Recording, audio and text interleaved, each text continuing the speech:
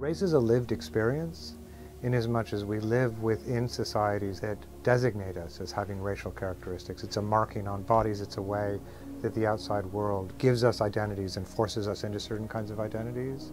Racial identities are formed sort of through cultural and social practices. Racism in the simplest sense are a series of practices in which people are classified and treated according to presumed qualities of race. It's classificatory thinking. It is looking at another human being and instead of seeing a human being, seeing a member of a race.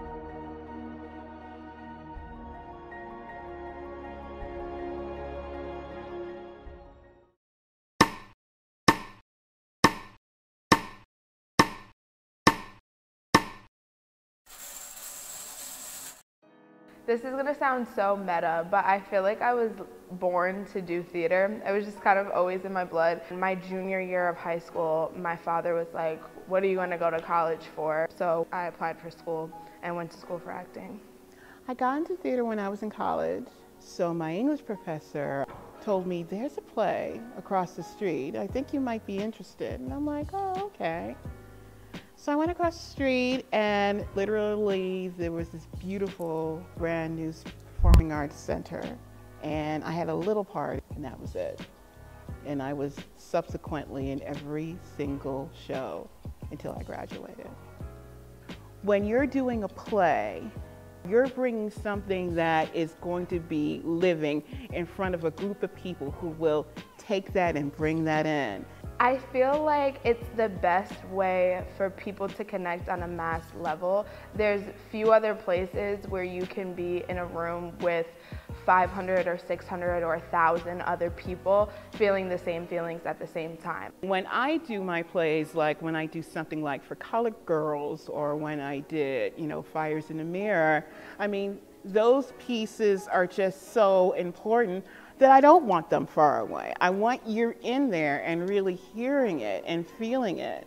So I appreciate that, and that's what I like about it. I mean, theater can be so many things, but it's always alive. Even shows that closed decades ago are still alive to me. I just really love dropping into somebody else's world and connecting with somebody who might be different than me on a real level, and then stepping on stage and creating energy amongst 600 people and yourself. It's just mind-blowing to me. And I love how theater and the arts bridges a gap. It provides a way for people who are different or might have different views to have a conversation.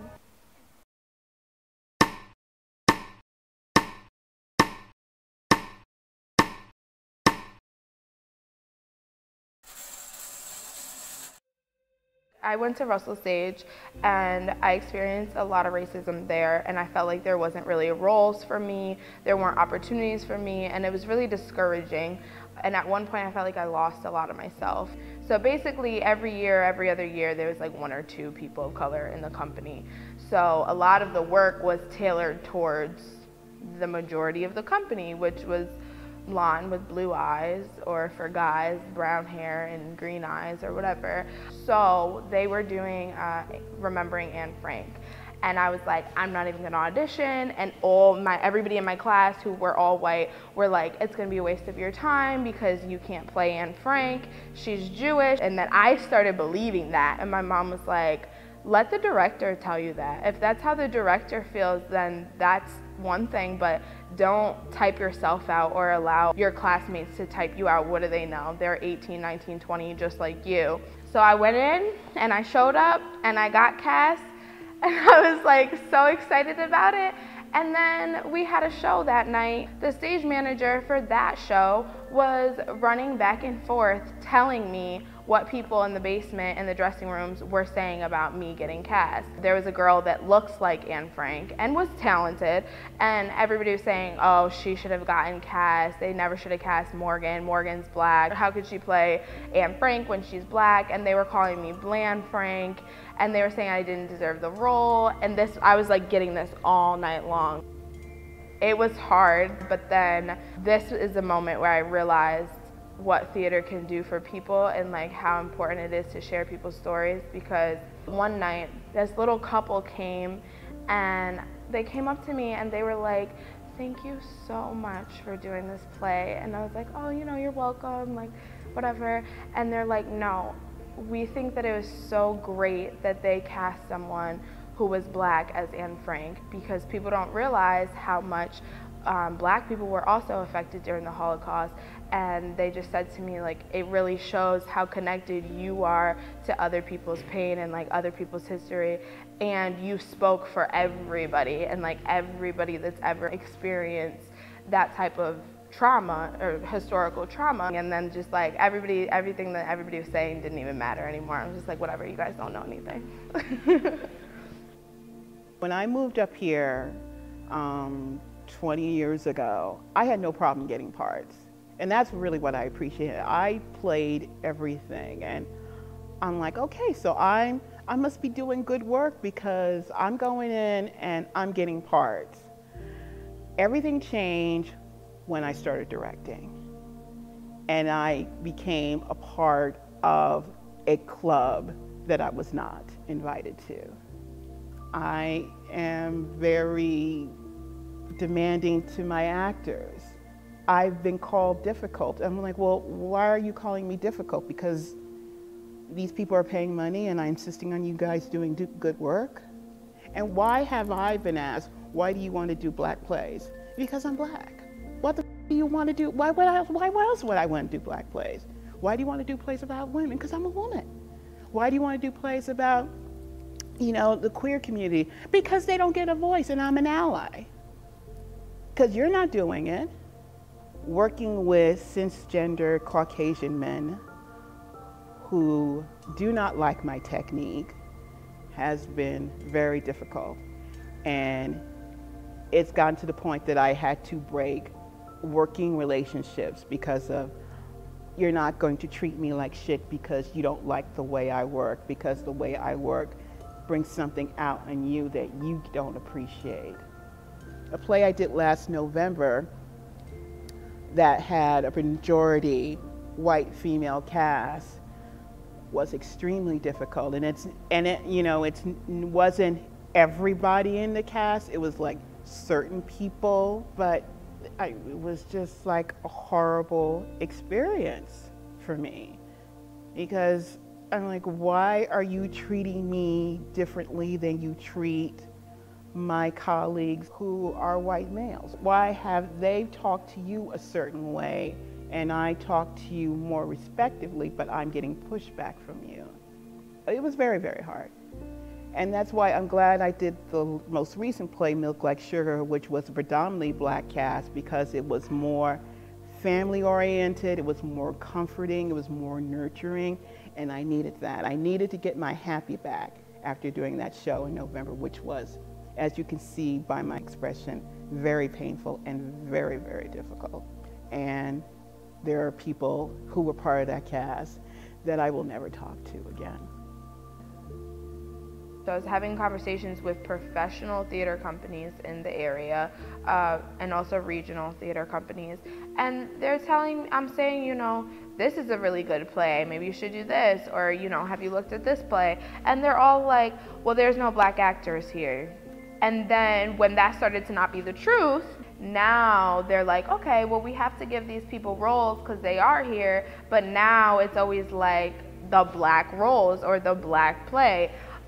It's not just like thinking about who's good actors. I feel like too often when it comes to casting, we're only thought of when the script says young Black woman, or, you know, whatever, it's necessary, or it's the stereotypical role, either the ghetto best friend, the slave. Like, why does the script have to say young Black man for you to cast a young Black man? Like, so many people only reach out to me for roles when it specifically says young 20s Black female, instead of like, I'm funny and I'm endearing. So the characters that just say like funny, charismatic, why don't you type me into that?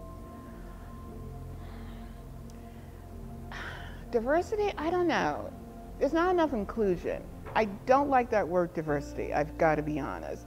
Because diversity says to me that if there's one person of color, that's considered to be okay. And it's not.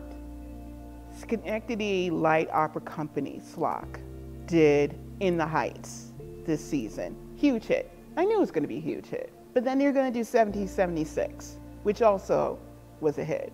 So we're going to do a show about Dominicans in Morningside Heights, which is probably gentrified by now. And then afterwards, we're going to have a musical about people who own slaves. Who's not on the board who says, maybe we shouldn't do these plays like one after the other? Companies make money off of our stories, but they don't give us a seat at the table, and they don't do more plays. I was told by a treasurer of a theater company, of a local community theater company, that the only plays that make money are Irish plays and Neil Simon. So what does that say to me? You know, unless you have a director who's going to be very inclusive, what does that say to me? Do I even audition? Do I even show up? Do you even want me to direct it? Cap Rep has not had one Black or person of color director ever. Ever. What the why is that? It goes back to representation. People always want to talk about diversity. They always want to talk about, oh, we need more diversity. But the thing is, like, putting on Dreamgirls does not mean you're diverse. It proves that there's no representation in this company. And by representation, I mean somebody that's higher up, somebody that has the money, has the power, has the control, to look at them and be like, doing Dreamgirls does not show the community that you're actually invested in producing a season that represents all of the people in the community. Most of Albany and most of the areas where these theater companies are, Cap Rep, even like Proctor's, are extremely diverse communities. There's lots of people of color, but then when you walk into the theater, it's all old, white, rich people that are seeing theater because you're picking shows that appeal to old, white, rich people. There needs to be more people of color and women on these boards. There needs to be. And I don't know how to do it. A very good friend of mine tried to get me on a board of a major company, and he said no. It's not enough. It's not getting better. It's not. It's not. It's very discouraging.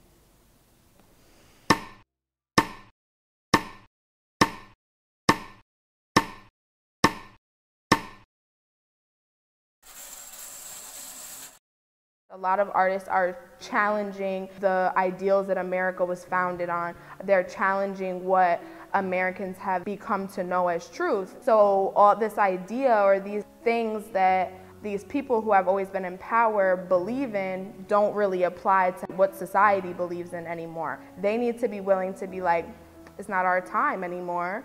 So I think it's just about giving more opportunity to people of color, people who believe in progression, people who believe in creating theater that is of the times and that reflects what's going on right now in society, and just cultivating that.